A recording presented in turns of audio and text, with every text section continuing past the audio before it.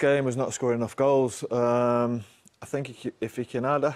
to me, he should be a 10 to 15 goal a season man. He's playing in that advanced midfield position, almost a number 10, really. And he's got the ability to do it with both feet, great feet. He's an athlete, as he said. I think he looks fitter there than I've seen him for a while. But, yeah, he should be contributing more goals to the team. He's more than capable of it. And I love that goal. I thought it was a great goal, great header, great ball from Grealish. And, you know, sometimes you need to put pace onto the ball to score. He didn't have to do that. It was just a nice little firm punch with a head, and it was a lovely finish. There speaks a man who knows, Tony. He's one of 4 or 5 new recruits this season. They look a completely different team to the one that survived on the final day of last year. Absolutely, and Dean was under huge pressure at the end of last season, and I think lockdown really worked for him because they just went really defensive, Dean, and he put a good foundation. Because the crowd wasn't in the stadiums, he was able to do that, and they got the results on the back of that and stayed in the division. And from there, he's built a very good unit, and with Grealish, he's got a super player that, you know, he's an amazing asset. You know, as a defender, if I'm kind of going to keep a clean sheet and get my life to stop that ball from going out, you know, in my net, I've got someone like that up the other end.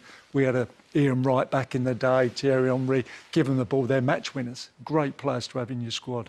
You mentioned Jack Grealish. They have a good relationship, don't they? Grealish and Barkley, on and off the pitch. We've seen that since he's gone to Villa. Yeah, but I think Ollie Watkins has a great relationship with him as well. You know, I think Luis and McGinn in behind, I think they're a great partnership. I think Target works well with Jack Grealish. I just think the manager deserves a lot of praise for the way this team has been put together. You know, with the goalkeeper, the defence, the midfield. I actually look at the team and I don't think they have a weakness. Last year, the goalkeeper was weak. The back four was an issue. Balance in midfield wasn't right, and they couldn't score goals. All of a sudden now, they've addressed all those issues and they almost don't have a weakness. So I wouldn't be surprised if they climbed up the table, Villa. OK, 2 big things to look at VAR-wise. Let's look at, first of all, Southampton thought in the last couple of minutes they had equalised, only for it to be ruled out. If you're the attacking team, you're going to be frustrated here. Yeah, you've got to be really disappointed with that. I'm not sure. I'm not sure what the keeper's doing in the first place. I think it's a simple stand up and tip it over. It's like a little bit of a save for the cameras, but as we'll see in a minute, it's really, really tight. How he can give that, I don't know, in the first place. So what we're saying, his shoulders offside, so he can score with his shoulder. It's so tight. It's virtually impossible to tell, but look, they'd give it and you move on. But the keeper was disappointed for me. I don't think the situation needed to go that far. If it's just a simple tip over and it's done, but Southampton a little bit unlucky. As a defender, offside's offside. Yeah. Obviously, so well played. I can't tell if he is. Yeah, whatever part of the body it is, you're holding the line. I think it was Cash there that was trying to hold the line, and it's offside. It's offside. It's clear cut for me. Absolutely clear cut. I don't. You know, he's got it on the shirt sleeve there, and you know the lines are there, and as far as I'm concerned, any defender is offside. Is there a slight different mentality about modern-day defenders with that tool they know that's coming, that line? I would definitely be playing to it, Steve. Would you? I don't think enough teams do, to be honest with you.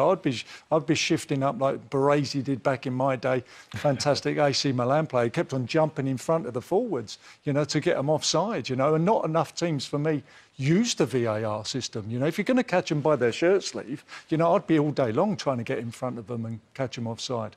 Sympathy for Villa or for Southampton, or are you clear-cut with Tony there?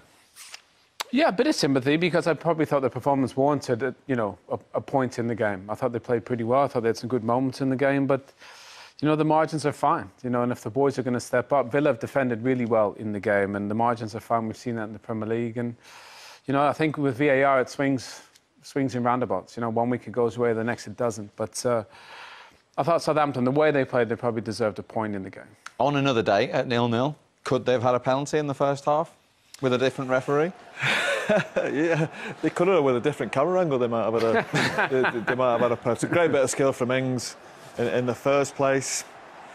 Look, his hand is up there. Does it take a nick off his thigh? I don't think the pictures are conclusive with that. I thought at the time I thought it probably did, but probably is not good enough, is it? Well, they've got to be 100% certain to give it, I suppose. So yeah, Steve, this one for me is a penalty. Really? To be honest with you, yeah. You can take for 100%, Tony, yeah? If you're a goalkeeper, you kind of spread yourself. You know, if you're a defender, you're taught to get your arms in and you're putting your legs up. If it clips his thigh, they're deeming it not deliberate. For me, if I'm teaching defenders how to defend, you keep your arms in, you're stopping the ball with your legs. You're stopping your ball, you're putting your legs up and trying to stop it. You know, if you're a goalkeeper, yeah, you get your hands up, you know, to stop the ball. Make yourself as big as possible. If you're a defender, you're using your legs. You're using your legs. Well, you're keeping your arms in. there, though, isn't he? But he's gone for the ball. He's kind of... It's handball for me. There you go. Well, yeah. Do you know what? You wouldn't have been surprised if you gave it. Of course you wouldn't. But I just think... I don't know. It looks like there's a tiny nick of his thigh, which would excuse him. Which is what we heard from Dermot at half-time. The VAR interpretation was, and therefore it wasn't deliberate.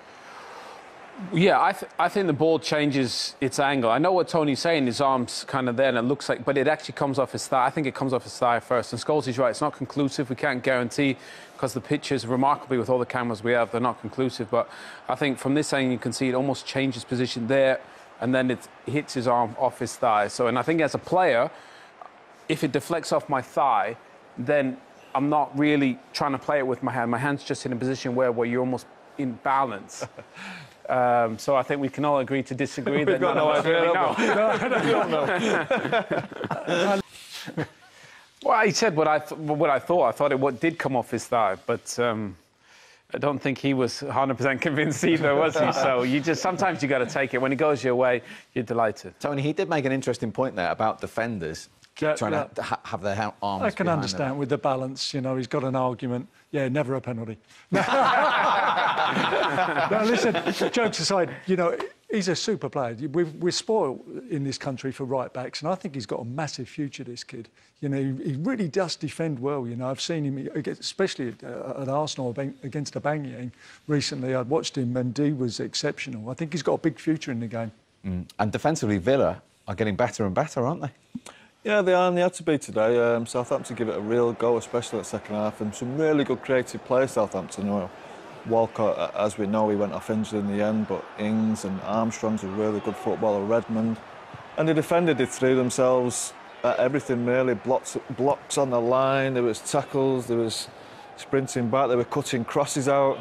And you know, that builds a big platform, as Tony said before. If you can defend like that, and you've got players like Jack Grealish on the pitch, you've always got chances of winning games, and it proved that way today. And you mentioned John Terry, Tony, that they've got real organisation about them from the back four. Yeah, you've seen everything. You know, people throwing themselves in there. It's Cash again stopping it. You know, Kenza, Mings, all of them. You know, they're all young as well, and they're all. I think John's having a big influence on them. I'm not sure. You know, I know Dean's a central defender as well in his day. So I think they've got a good group of young players there that are working hard and keeping the ball out the back of the net. There's a lot to be admired there. They were shipping goals last season. They conceded 67, stayed up on the final day by a single point. Past halfway, just 21 this season. Absolutely. It's a long way off our 24 clean sheets at the Arsenal. Hey! I had to get out of it. You did. But it's still not bad. And as you can see there, in terms of fewer goals, only City and Spurs and Arsenal, as you were pointing earlier on. But look at the company they're keeping. You know, they're the top teams in the division. You know, defensively, for a team that almost got relegated, to be in that position there, I think the goalkeeper deserves a lot of credit, but I think defensively, Konza, Cash, Mings gets all the headlines, obviously playing in the England team. I think Cash and Konza could sneak in eventually. I think they're playing that well. I thought targets were improving as well, playing at left-back. The two midfield players in front, Luis and McGinn, I think, get to a ton of work. But everybody goes on about Watkins and Grealish in Barkley, but I think the whole balance of the team is top. Is there a point here as well, Paul, where there's a lot of discussion about rest and rotation in the Premier League, and yes, this is a crazy season, that this club has made fewer changes than anybody else, particularly defensively? Yeah, great point. That has to be a benefit, playing the same team every week. It has to be. You know, you've seen other teams swapping, changing. I use Man United as an example. The other night against Sheffield United, leave 4 or 5 players out, and they're nowhere near the same team. Now, Aston Villa probably don't. Well, they don't have the squad of Manchester United, and they can't really afford to leave players out.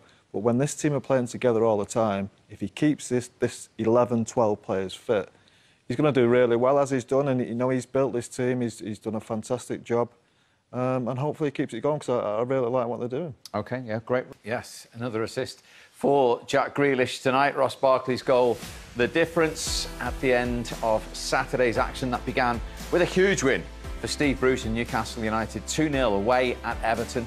Palace beating Wolves by a goal to nil. City against Sheffield United by the same scoreline. Big game at the bottom, ended 2-2 at the Hawthorns between West Brom and Fulham. No goals at the Emirates between Arsenal and Manchester United. And as we've just seen, one enough for Villa to get back to winning ways at St Mary's. 4 more games to come your way on Sunday, including the champions Liverpool going to West Ham and Spurs finishing the match week away at Brighton.